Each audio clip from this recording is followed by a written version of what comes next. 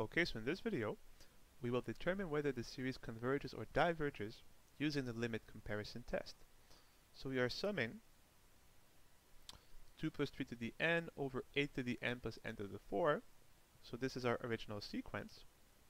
And as always, when we want to apply the limit comparison test, all we have to figure out is what is an roughly when n is large. So we have a fraction, we simply have to single out the dominant term on top and on the bottom. When n is large, clearly 3 to the n is way bigger than 2. 3 to the n plus up to infinity, 2 is a constant, so our dominant term on the numerator is 3 to the n, over. When n goes to infinity, 8 to the n goes to infinity, n to the 4 goes to infinity, so both are very large. But 8 to the n is an exponential function, which we know is way bigger than a simple power function. Recall our discussion about a hierarchy of functions. So sure, n to the 4 is large, but way smaller than 8 to the n. And so 8 to the n is the dominant term on our denominator. And you can of course combine this as simply 3 over 8 to the n, and this is now bn. And you should be happy about this because this is now a geometric sequence. So as you sum over bn, you'll have a geometric series, and you know what happens in this case. So we have to verify now that the two conditions are met. The first condition is trivial, that an and bn are both positive. This is obvious. So again, a short mention of this fact.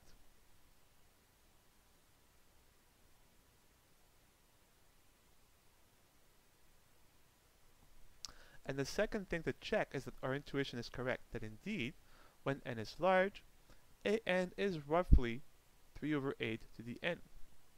And of course, to verify that our intuition is correct, we simply have to evaluate the limit as n approaches infinity of an over bn.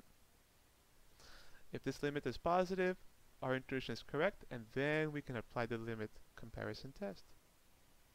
So let's see.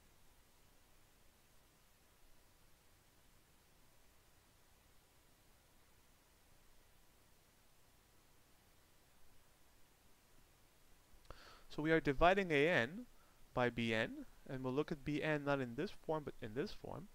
If you divide by a fraction, you of course multiply by the reciprocal. So this will be times 8 to the n over 3 to the n. And here we have to be careful. Let's not mindlessly multiply out 8 to the n times this and 3 to the n times this. We can do better if we realize that the 8 to the n here really should go with the 8 to the n here, and the 3 to the n here should really go with the 3 to the n here. So let's put them up together.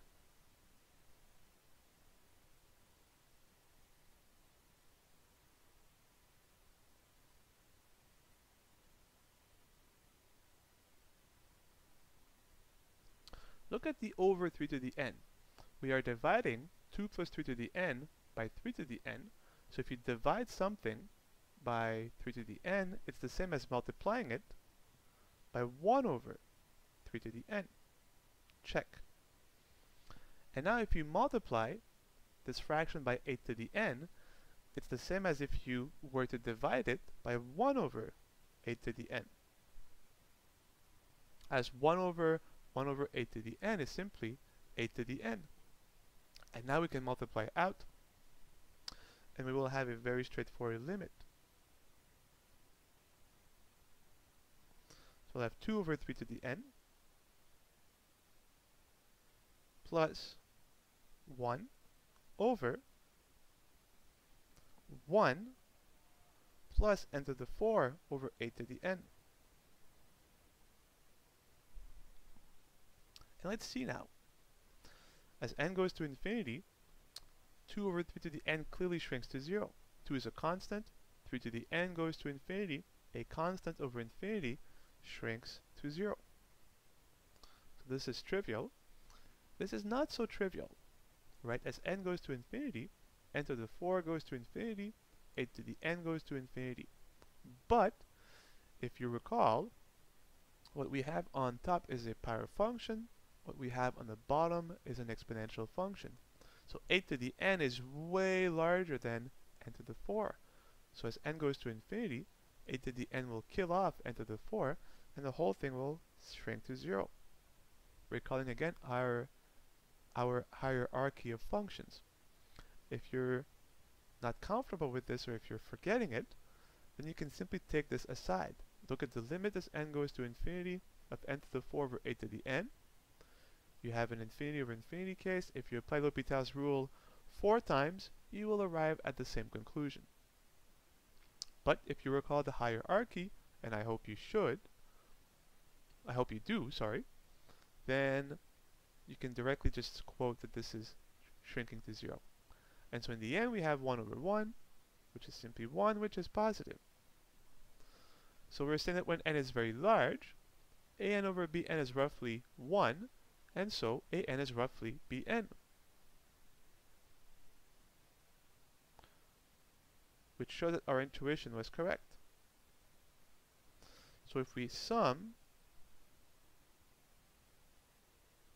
an from 1 to infinity, this will be approximately summing bn from 1 to infinity.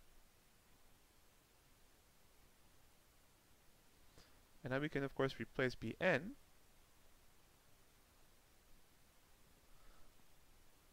by 3 over 8 to the n,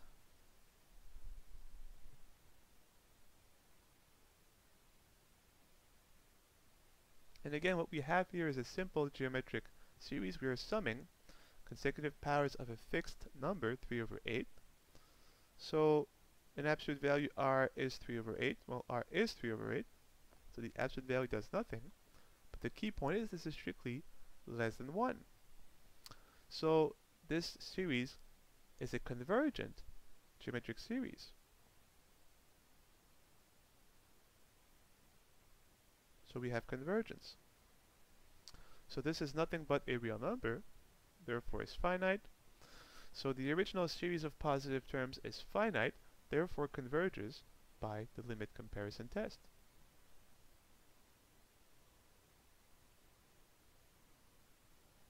And again, you don't need to write the limit comparison test, you can simply write LCT. And that's it.